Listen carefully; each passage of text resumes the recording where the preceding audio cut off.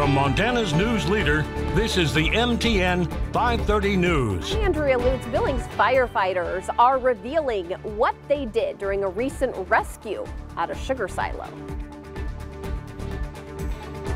I'm Brandon Warren, and coming up, we'll have more on the alcohol licensing at Metro Park.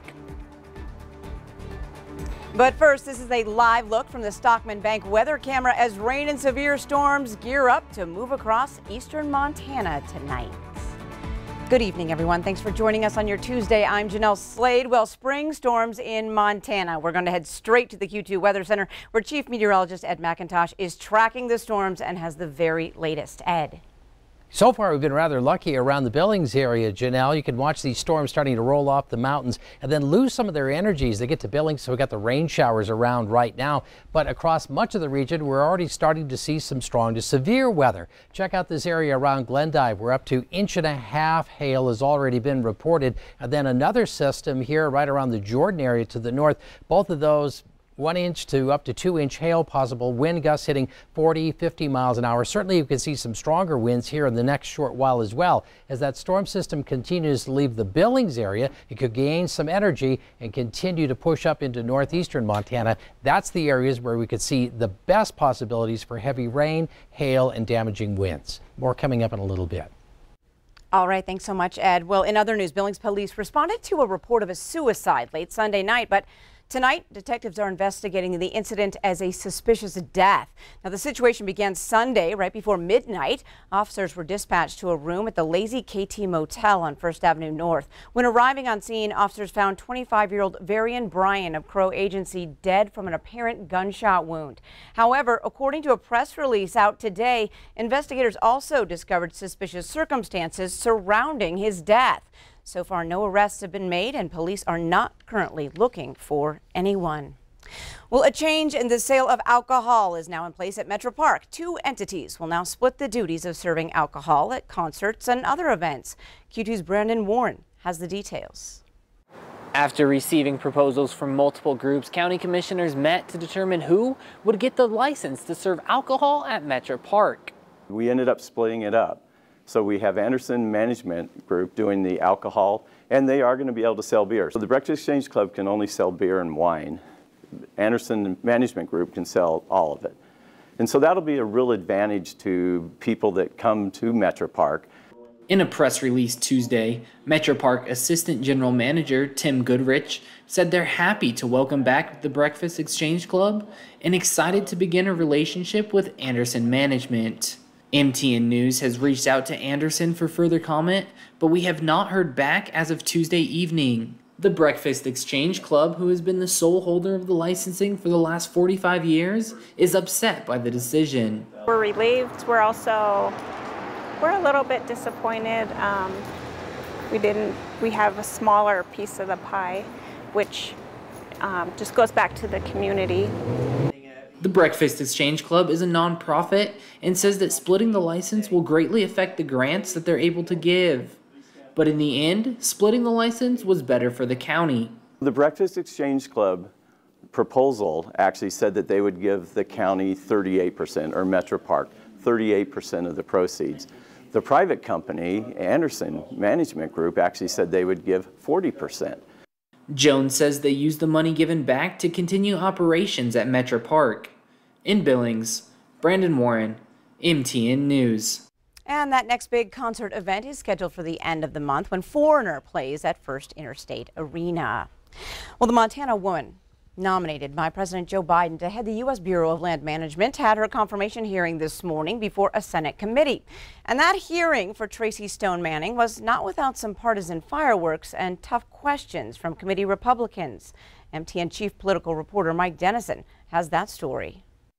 Right from the start of Stone Manning's hearing before the Senate Energy and Natural Resources Committee, Republican senators didn't hold back. Here's Senator John Barrasso of Wyoming. The Bureau of Land Management needs a director who believes in and is committed to upholding the agency's multiple use mandate. Based on her record, I'm concerned that Ms. Stone Manning does not fill the bill. Perhaps most troubling is Ms. Stone Manning's unvarnished political partisanship. Stone Manning has worked for the National Wildlife Federation in Missoula since 2017. But before that, she was chief of staff for Democratic Governor Steve Bullock and part of his cabinet as director of the State Department of Environmental Quality. She also served as state director for Democratic U.S. Senator John Tester, who introduced her at the hearing Tuesday and answered Barrasso's remarks. And she is somebody that believes in multiple use and appropriate use. And I will tell you this, I would not be here today introducing her if I thought she was the person that you described. Montana's other U.S. Senator, Republican Steve Daines, directed several pointed questions at Stone Manning about her positions on resource development, including opposition to a long-proposed copper and silver mine near Libby in northwest Montana. In 2015, you authored an article that called the Rock Creek Mine philosophically abhorrent, to quote yourself. Rock Creek Mine would create 300 full-time jobs and bring in $175 million in tax revenues. My question is it still your position that Rock Creek Mine and similar mining projects are, quote, philosophically abhorrent? Stone Manning didn't answer directly, but had this to say. I hope that you would look to my track record as director of the Department of Environmental Quality in my ability to work closely with industrial applicants and be fair and be transparent and to make sure that any development is able to follow the law. If confirmed, she'd be the first confirmed director for BLM in more than 4 years. Former President Trump had a series of acting BLM directors that were never confirmed, including one that a judge ordered removed in response to a lawsuit from then Montana Governor Bullock. Reporting from Helena, Mike Dennison, MTN News. Thanks, Mike. Now the BLM oversees 245 million acres of federal lands, mostly in the West, and millions of acres of federal mineral rights. The Senate committee took no immediate action on Stone Manning's confirmation today. Well, OSHA is now in the midst of an active investigation after a recent incident at Western Sugar. It buried a man to his chest in a sugar silo. And tonight, we're getting a first-hand account from rescuers about the critical steps they took to save the man's life. As Q2's Andrea Lutz reports, firefighters say success is comprised of a lot of training and some woodworking. Billings firefighters are reflecting on a recent rescue at Western Sugar, where a man was trapped in a sugar silo. Now, they respond to a lot of rescues around the city that are all different, but this one was something they never anticipated. Each time our Billings fire crews leave for a call, the unknown awaits. There's that moment when you're in there and you realize that you are that person's only lifeline. Lives are on the line. It looked like a daunting task. And nerves must remain calm. We train for those types of situations, out-of-the-box things. And build for them too. This trailer is specifically for collapse and confined spaces, so it's got a stockpile of lumber and construction. It would be what you would normally see in a construction trailer throughout town. Billings firefighters tow along this construction trailer, ready for whatever puzzle needs to be solved. So if these companies are putting in water lines or utility lines and they have a collapse in there, we use these big boards here to shore up those sides. In late May, when the call came in that a man was buried to his chest in sugar at a silo here at Western Sugar, the Billings Fire Rescue Tech Team was activated. It was a pretty dangerous situation for collapse. Inside the silo, a problem-solving mission. So the sugar was hardened on the walls and had created a danger of more collapse on top of them.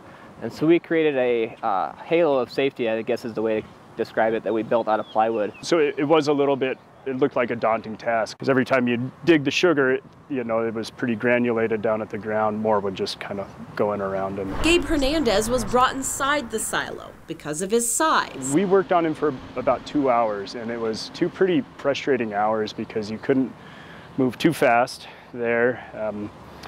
Vibrations could get the kind of walls of sugar that were about 5 to 6 feet above him potentially to come down on top of him. Billings is quite an anomaly when it comes to technical rescues. The rims, the industrial district, and the river. Therefore, firefighters say they train for it all. Maybe once in a career thing for those guys to go into that bin of sugar, right? Yeah. But they were ready for it.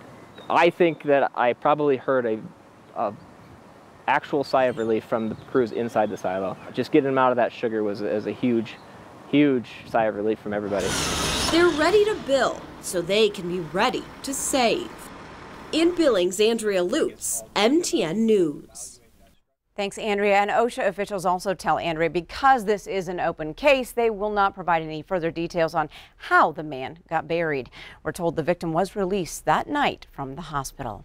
Well, up next on tonight's MTN 530 News right here on Q2, the Treasure State could soon be seeing a bit more green as we inch closer to approving recreational cannabis. Hi, everybody. Scott Breen at MSU Billings with the Yellow Jackets interviewing their second of 3 finalists for the hotly contested athletic director job. Straight ahead in sports, we'll hear from him.